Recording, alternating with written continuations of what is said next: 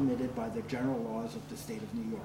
3, to enforce such penal statutes as police officers are permitted to enforce pursuant to the general laws of the state of New York, and in furtherance of said special duties, police officers are hereby authorized to use of a town vehicle to be known as police officer's vehicle, which may be equipped with emergency lights in accordance with applicable sections of the vehicle and traffic law, and may use the state and county radio to the extent permitted by the general laws of the state of New York, and may carry firearms while on duty in compliance with the general laws of the state of New York and pertaining to police officers generally, and I move its adoption. Second. Board Member DeScalani? Yes. Board Member Storms? Yes. Board Member Van Blarkum? Yes. Supervisor Sam? Yes. Okay. Here we start. Open public comment.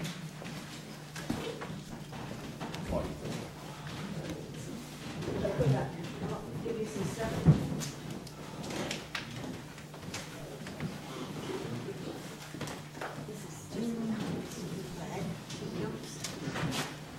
Wait a minute. Bigger print.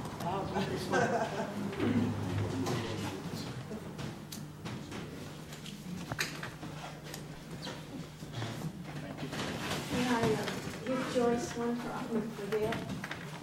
Yeah, I'll send you a mailbox.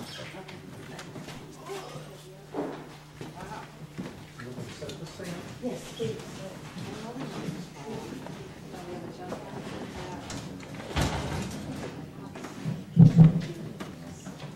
Hi. Most of you know me. I'm Marty Gale from Big Indian, but for the sake of some who don't, one of the things I've been active in over the last 10 years is chairing a committee called Big Indian Beautification. And I'm here on behalf of that committee to speak specifically about some concerns we have about the hamlets of Big Indian and Oliveria. I have some pictures that will go up on boards so that you can see them in the audience. I've given the board members copies of the pictures as well as copies of my remarks. Some of us here tonight are relatively new to Big Indian, Oliveria community. Many of us have lived here for decades. We cherish living in the valley because of the spectacular natural beauty of the surrounding mountains, and because this is a community that cares for one another. Over the past 10 years, the Beautification Committee has accomplished a significant variety of activities designed to enhance the valley, such as maintaining a perennial garden at the corner of Maiden Road, Firehouse Road, and Route 28, conducting yearly roadside trash pickup, planting 25 pots with annual flowers in the park at the post office along Route 28, placing and lighting a 12-foot Christmas tree each year, erecting and lighting 2 Indian statues, building and lighting and landscaping a 16-foot bandstand in Big Indian Park. All of these efforts, many repeated year after year, were funded by donations from Big Indian Oliveria residents. The work involved in planting, mowing, watering was all done by volunteers. But we have problems that only the town board can remedy. Referring to the pictures provided, and I don't know if we want to turn them a little bit more so that people here Well, can let see. Ellen get them. Okay, after Ellen gets them, Well, we'll they turn can them see in. them. I'll see them. I don't know what order you want them in. Well, I'm starting here. Well, I'm going to talk, I'm really, there are 1, 2, 3. You know. I'm not going to specifically talk about what you see in the pictures. I think the pictures speak for themselves. 2 of the boards had to do with the issue of an illegal junkyard with now 52 cars in the heart of the hamlet. The Big Indian Service Center is no longer a motor vehicle repair shop registered with the state of New York. What started as a towing service and paid temporary storage for those wrecks has become a permanent resting place for those cars. The cars themselves, if you have to pass them every day, are a testament to personal disasters. We have have zoning laws in the town of Shandaken that apply to junkyards. The code is not my area of expertise, but I urge you, the board, to look at sections 83-2, 83-3, 83-4, 83-12. Among the things they specify is that a junkyard must be licensed. There is no license. They detail that junkyards must be surrounded by an 8-foot fence, set back 50 feet from the highway. As you can see, there's no fence. 25 feet from the other neighboring property. Of particular note, section 11610 specifies that unenclosed storage of junk cars, car parts, and other materials is prohibited in all zones. That means business and residential. The 52 wrecks stuffed on this lot are leaking hazardous materials. They attract rodents. They are a fire hazard and an eyesore, while at all the same time diminishing the neighbor's property values. Formal complaints registered with our code enforcement officer and personal appeals to the owner have fallen on deaf ears. The board needs to take action to address the problem. The next set of pictures highlights a former store that was stripped to the studs and left to rot. In its place, we have what insurance people call an attractive nuisance that invites vandalism. The building permit is no longer posted, and as far as I can tell, has expired. It's not been renewed. Finally, I'd like you to consider a tent city that has become a permanent yard sale. Operating as a year-round business that's now selling a car and boat along with all the other paraphernalia. This is an illegal business in a residential zone. It creates a traffic hazard on Route 28. Multiple cars parking illegally on the highway shoulder in a residential zone.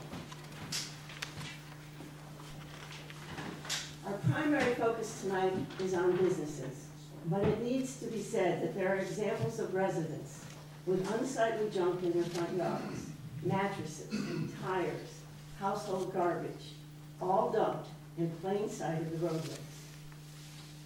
I know the town is contemplating a tax to generate funds for encouraging tourists, but who's going to want to come and view this?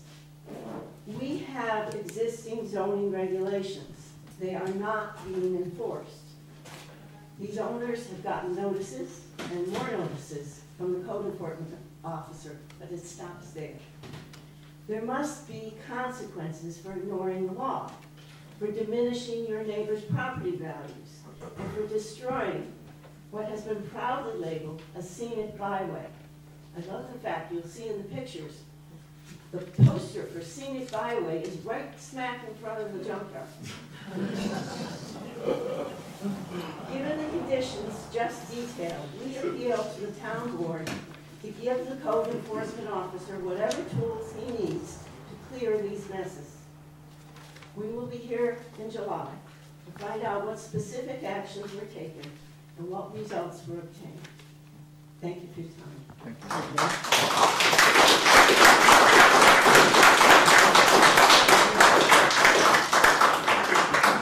So I'll wait till I can see you again.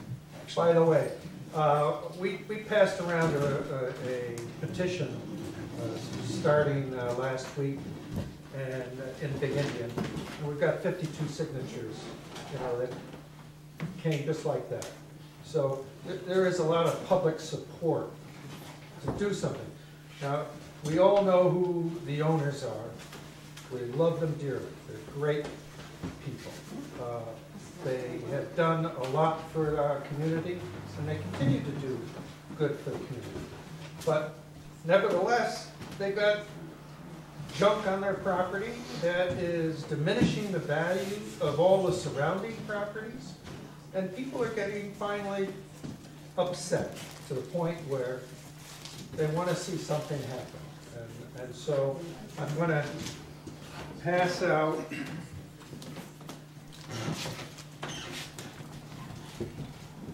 these are the signatures.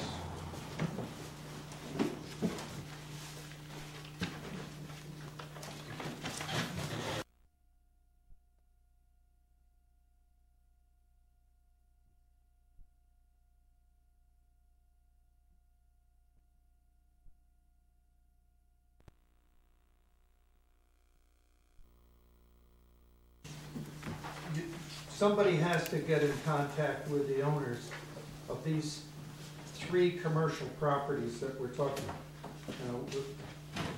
We didn't go into residential properties.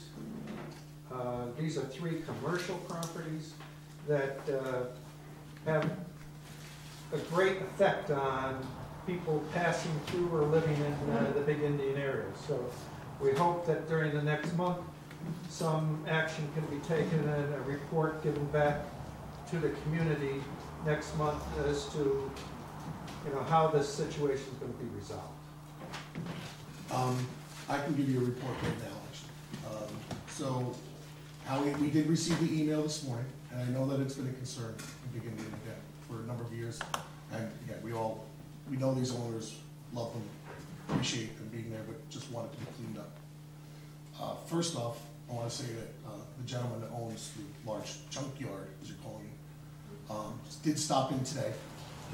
Howie came down earlier today when we got the email and told me that, yep, he and Chuck had been in conversation several times.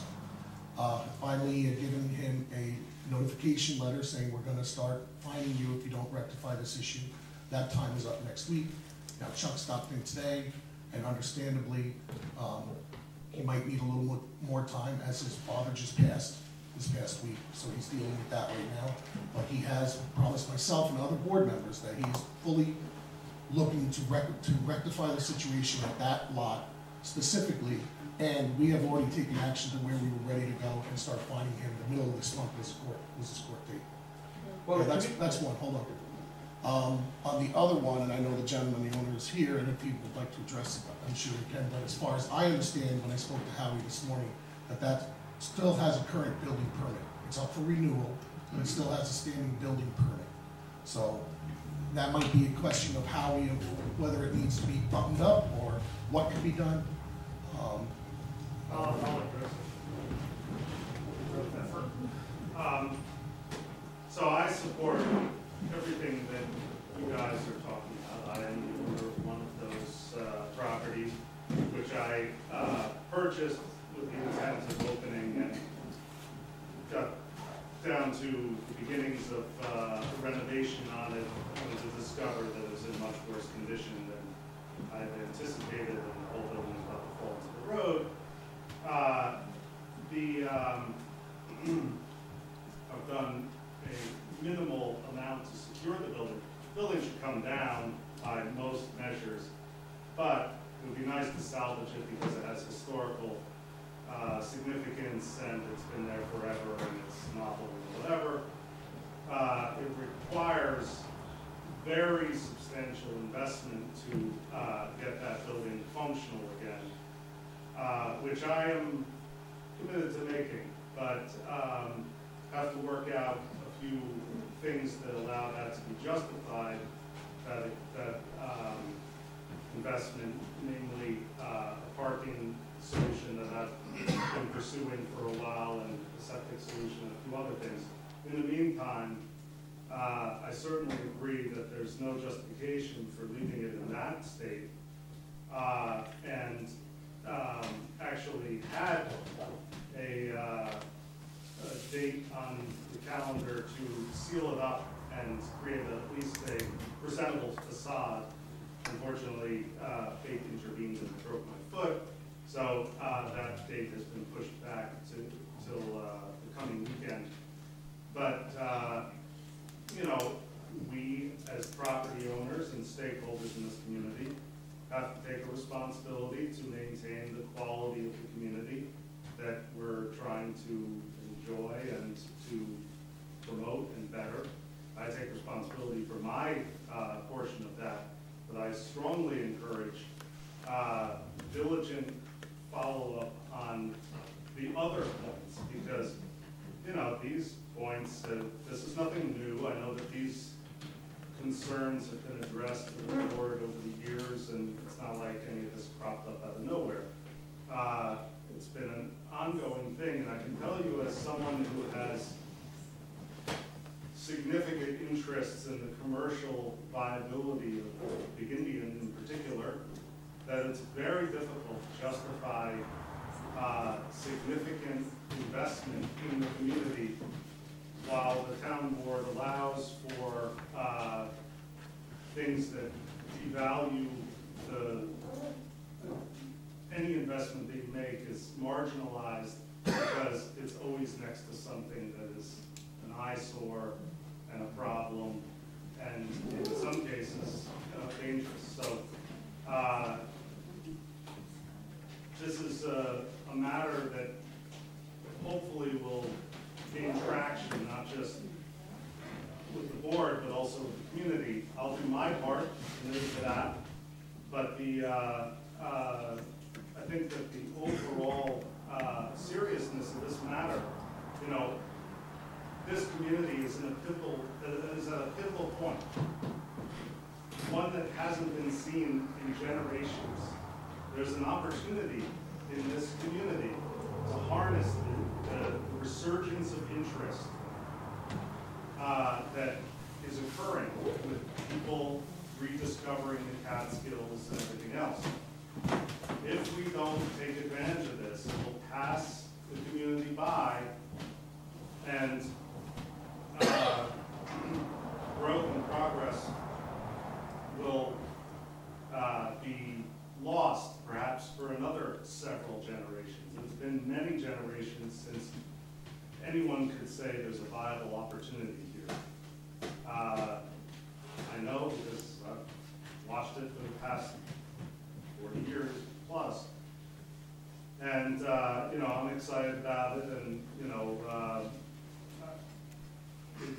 will be much more prosperous, and the town will be much better served if it enforces its own standards and it identifies what standards it wants and then enforces those accordingly. And as a stakeholder, I hope that occurs for everyone's benefit. Thank you. Let me add too that I know that there's a residential property you had mentioned, and I know that's been on the radar for quite some time, and that is being addressed as well. That had a postponement in court. That is due to reappear this month as well in court. As far as the perpetual yard sale, I did bring that to Howie's attention again. That's something that just, to be honest, fell by the wayside. Warren Tutt had started addressing it with the owner. They had brought him before the planning and zoning boards. They had started going through a process. Warren left. Howie had started picking it up, but Howie, again, I think when he first came in, was really overwhelmed with some of the stuff that was going on, and it kind of fell by the wayside. But I did bring it back to his attention once it started gearing up again this year, because there were several instances, as you said, where you had somebody stopping on this side of 28 and literally just stepping out of the car and walking across the road, and that's not going to be good. There's going to be a tragic accident here at some point. So we'll do our best again to try to continue to get them to enforce this. Again, Howie's a busy man. He's trying to get all the certifications done. He's trying to address all the building permits and everything that he can. But let's stay with it and say we need these enforcement actions. And really, you need to bring these to the planning and zoning boards to make them aware of it, because they're the ones that are going to make the decisions regarding these properties moving forward. They're the ones that have the regulatory right. They have the right to tell the zoning officer, you need to do this, and give notification or give violation to these projects. So, but I certainly appreciate where you're coming. Again, I've seen it, we've seen it, we recognize it, and we'll do our best to continue moving forward to clean it up. I want to be sure I understand. Do you think this presentation should go to the zoning and? I don't think it hurts. I don't think it doesn't hurt you. I mean, it's Okay. nothing but helping and explaining the situation as a whole, because I can tell you with Warren, when he was addressing that other situation on 28, that there was nobody there to argue against the issue, because they really weren't aware that it was going before that board. It was just kind of moving through the standard process. So it's being aware of what's going on in those boards and making them aware of how serious you consider the situations. So I'm on the planning board, I'll bring it up at the next meeting. We did discuss a yard sale law, but it sort of drifted away, and we should bring it up again. The owner pretty much told us, since we have no law against yard sales like his, he could just do whatever he wanted to. yeah, it was again one of those that falls through the cracks, and we don't have the yard sale law, which so. But we do. Specifically, forget the yard sale law, you're not allowed to park in a state right of way. So all the cars that are parked there, just put the town police car there one day. Everybody that stops, give them a ticket, it'll stop. My question is, who does the zoning officer work for? Who is his superior? Who does he answer to? He answers to the planning board and zoning boards and the town board, all three. All three? All three. Who has final approval of yes or no to town? That's gonna be planning board or zoning board. Okay. My question is. They're the ones that give the determination of the law. Okay. First question is, does the zoning officer have the tools he needs to enforce the laws? Does he have the support of his superiors? Does he have the right regulations in place? Does he have the ability to assess punitive measures? And if so, what are they? The second question is, does he have the authorization to do that? The third question is, does he have the support to do that from the zoning board and from the town board? Without that support, he's dust, let's face it. Okay. But I'm just saying, I'll speak for myself, but I'm sure this goes for a lot of people. If these people need help in cleaning up, there's no doubt in my mind that we can find volunteers to help that.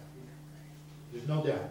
If someone has an issue with collecting stuff and can't seem to part with it, send them on vacation for a day.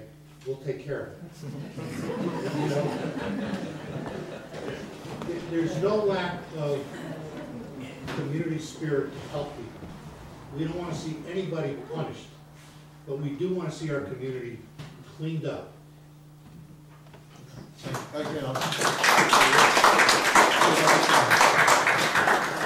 Yeah, I just want to, you had three questions, I think it was yes, yes, and yes were the answers, actually. As far as I know. I mean, again, I'm going to tell you that Howie, for me, if Howie's doing the job, it's the same as a police officer. So if they're going out and giving speeding tickets, I'm not going up to them and saying, you're not writing enough speeding tickets, you know, you're doing your job. But every day you drive by the gas station, and every day you never see a car going, you only see cars added. As Howie's boss, do you ever say, Howie, what the hell is going on? So again, you know, we had this conversation last fall, and it was going to be approached to that person personally, and then we were going to move forward, and that's the way it's gone down. Is that Howie had conversations with the gentleman?